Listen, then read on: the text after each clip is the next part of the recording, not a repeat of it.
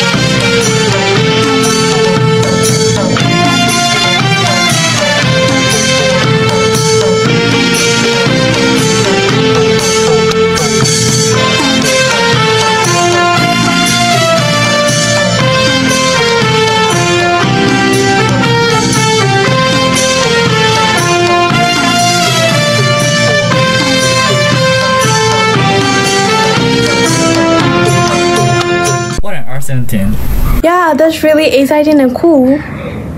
So it's time to say goodbye to our audience, I guess. Oh, of course. So that is the end of our video. Thanks a million for watching and listening. Shoon စရာ Academy လေးဖြစ်ပါစေလို့ဆုမွန်ကောင်းတောင်းရင်နှုတ်ဆက်လိုက်ပါရစေ။ Bye bye. Bye bye.